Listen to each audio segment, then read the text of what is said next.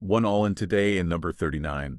This video we are going to automatically save all the stories that you upload iStaron City in the gallery. In this, it is very simple. We are going to step by step, but first quickly remember that if you really want to learn how to use the iPod to draw your maximum potential, we have a completely free class of less than 15 minutes that you have in the description. Now what we do is we stay at the beginning and we move to the left to see the story camera. Once we are there, what we do that we expel on the wheel up the right street. Based on here, once we are here, we use the first option, which is history. And since we are in history, as you see, there is an option that says save history in the camera in the mobile gallery.